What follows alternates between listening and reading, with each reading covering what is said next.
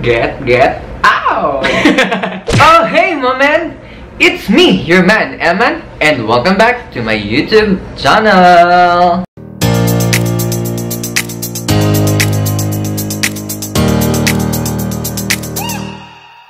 What's up, M&Ms? And welcome sa pinakabago kong segment dito sa YouTube. So today, meron akong special guest. Siya ay isang dancer at anak ng favorite ko na Sexbomb dancer. Please welcome Andrei, Dewey, Trazona! Ano yung tawag mo sa fans mo? M&Ms! M&Ms. Hi! Kamusta ka naman, Andrei? Okay naman, ayun. So, Andrei, meron akong question. Actually, dapat may twist to. Pero dahil bagets ka pa, wag na lang muna. Sa mga next guest ko na lang yun. So, usually, ang twist nito, dapat iinom ng alak eh. So, meron akong 10 questions sa'yo. 10 controversial questions. So, lahat yun, kailangan mong sagutin. Pero, ang option mo, hindi mo i-reveal yung question kung masyadong controversial para sa'yo. So, dapat, kapag hindi mo na-reveal yung question, dapat dun mo gagawin yung dare. Pero dahil nga bagets ka pa, wag na lang muna yun. So, first question. Ready ka na ba? Sige, go! First question. Anong feeling na anak ka ng favorite na Sexbomb dancer? Ayun, sinagot ko din yun sa isang article eh. Kasi dati may nag-ano din sa akin na ano nga yung feeling na maging anak ko ng Sexbomb. Sabi ko din doon na normal lang naman kasi ganun din naman yung ginagawa ng parents eh. Kung ano yung ginagawa ng parents sa hindi Sexbomb na nanay. At saka dun sa Sexbomb na nanay, para wala naman sila ng ginagawa. So, normal lang naman. Para, yun na. Kaya mo bang sumayaw ng kagaya ng ginagawa niya? Ano ba? Sobrang fan na po ako ng Sexbomb. Sana ma-meet ko yung mami mo naman. Oo, sana. Pa-video greet po. Hi! Tita Izzy. Okay, first question. Ready ka na ba? A game. So, kailangan hindi ko muna siya babasahin. Hindi, babasahin ko muna sa utak ko lang. Okay, go.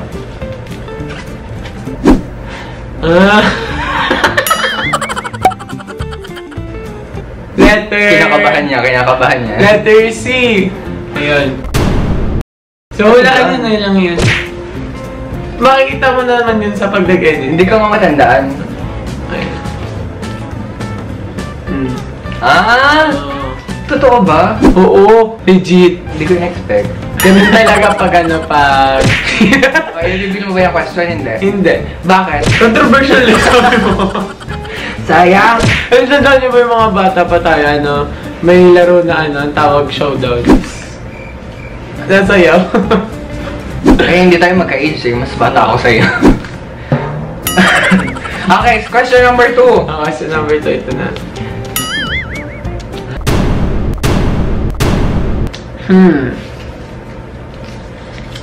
Ilang taon?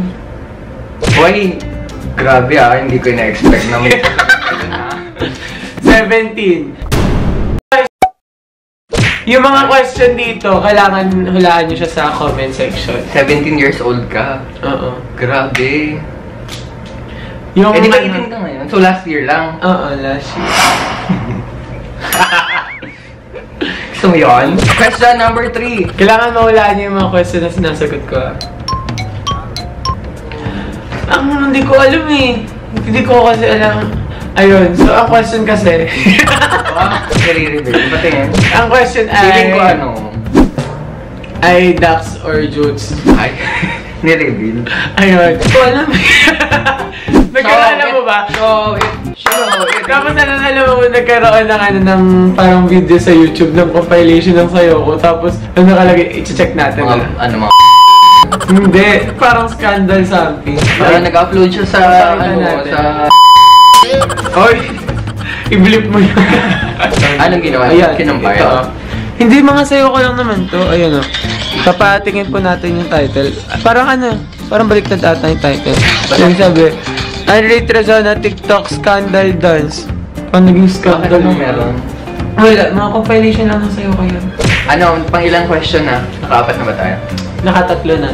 Yung pang-4 na yun. Wait lang, 3 number yun. Okay, question number 4. Ako, ito, yung mga nabubunot na niya yung mga very controversial talaga. Oo, nauna akong mabunot yun. Next ay, gaano ka ba? parang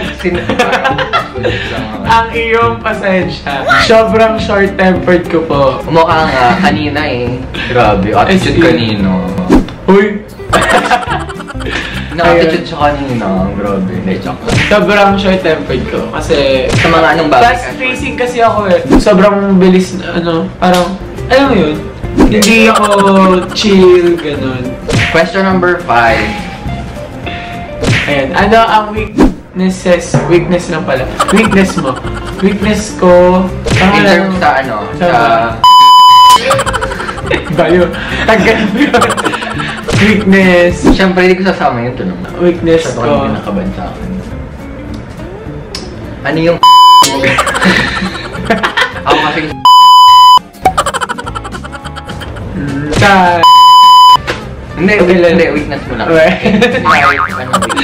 Ayun. Siguro yung nararamdaman ko na nagpa-fail ako.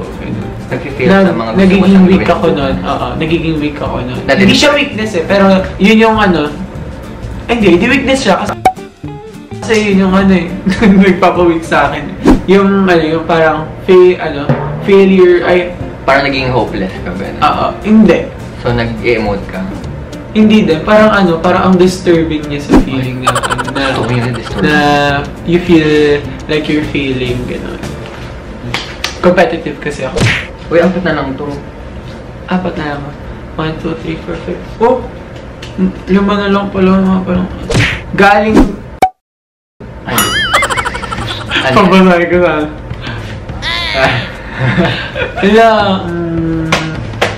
Feeling ko. Feeling ko din. Walaan niyo kung ano yun na. Feeling ko magaling. Yung first word sa question, magaling. Magaling ka ba? Magaling. Feeling ko magaling. Ganon. Sample nga. Sino ang crush mo na artista? Wala. Oh no! Uy, seryoso. Legit, hindi ako nagkaka-crush. Sino na lang? Yung medyo kilala naman namin. Kahit hindi siya artista, politician, si Gloria Arroyo, yung crush na. Hindi. As in, wala? Wala talaga. May puso ka ba? Kaka-Valentine na. Kailan kong crush sa artista? Siguro na lang. Parang may nakita ko yun, stalk ako. Ay, tulo. Ay, di wala. Wala siya. Manhid siya. Wala siyang feeling. Na lang? Si AC. Sino yung Izzy? Bonifacio. Ang galing niya kasi sumayaw, tsaka si Liana, ang galing niya na sumayaw. Si Liana din, G-Force Twin Liana, ang galing niya sumayaw. Last 3 questions. Next.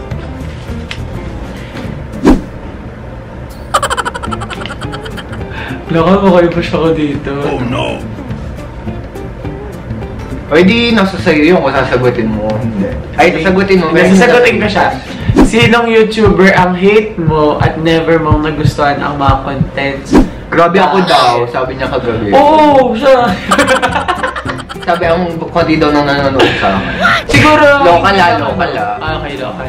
Siguro hindi lang ako nakaka-relate sa content niya. Pero hindi ko naman siya hate. Hindi, ang question nga sinong hate eh. Di yung na lang, yung yung half na lang ng question na sige. Na sino yung... Pagbigyan. Sino yung never mong magugustuhan yung content? Never kong magugustuhan. Alam ko namang isa na ako dun, pero plastikin mo naman ako kahit minsan. Siguro si Kong. Hindi kasi ako hindi pareho yung namin, yung vibe. Yun, gets mo? Okay naman. Gamer siya, di ba? Gamer ba siya? Hindi, actually hindi ako nanonood ng vlogs niya. Pero parang hindi ko rin alam. Oo, hindi kami pareho ng personality. Ayun, hindi kami pareho ng personality. Hindi ako natatawa sa kanya. Siguro magkaiba kami ng sense of humor, gano'n. Pero siguro, papanoorin ko, kunwari, may nakakollab siya na gusto kong Kagaya YouTuber. Katulad nila Lloyd. Yun. Ilang beses sila nag-collab eh. Ay, nag-collab ba sila? Pero si Kong isa siya sa Pero magaling siyang YouTuber kasi na-reach siya agad yung ganun ka. Actually, na-meet ko na siya 2 years ago. Nagpa-picture nga ako sa kanya. Ang tangkad niya in person. Parang kaya. Na-meet ko siya dati sa SM Molino, si Kong. Anyway. Hi po. Hi Kong. Tapos, bash mo to. Siraan mo po ako. Okay, last 2 questions. Last 2. Ito yung isa. Anong tanong to? Kayo, pwede Mga mo ano? yan, normal lang naman yan. Mga 4 na beses. Yan. 4. I-reveal ba o hindi? Comment down below! Ay! Ang tanong, ilang beses? Ilang beses? Yun. Yun lang. Last Naliligo. question. Sino ang... Yun. Sino? Ano siya eh? Siyempre, baka sabihin mo. Hindi si pwede, Tita hindi Izzy. pwedeng, hindi pwedeng sabihin yung name. O sige, sabihin mo na Kasi naman siya. ano siya. Friend, classmate, ex. Friend siya, friend. Kailan to? Last year din. Hindi! Tagal na, mga ano. Mga 2 years old ka pa lang. Mga ganun. Paano ba? Mga 16 ata ako nun. Ayan. Anyways, thank you for watching sa channel ko. And there you go, guys.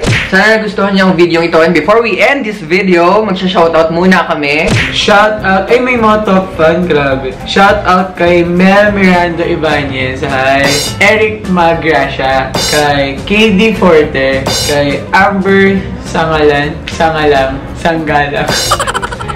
kay Bob Benitez Antuyan, kay Balute Jester, kay Arian Villalobos, kay Lairesa Padlan, at kay Lovin Pontanilla. Get, ow! And there you go, guys. At kung meron pa kayong mga video na gustong ipagawa sa amin, just comment down below. At kung nagustuhan mo ang video ito, just click the subscribe button and hit the notification bell. And once again, this is Sit Zop Sat. Laban. Oh, bye-bye. Thank you, guys. Bye-bye. Bye-bye.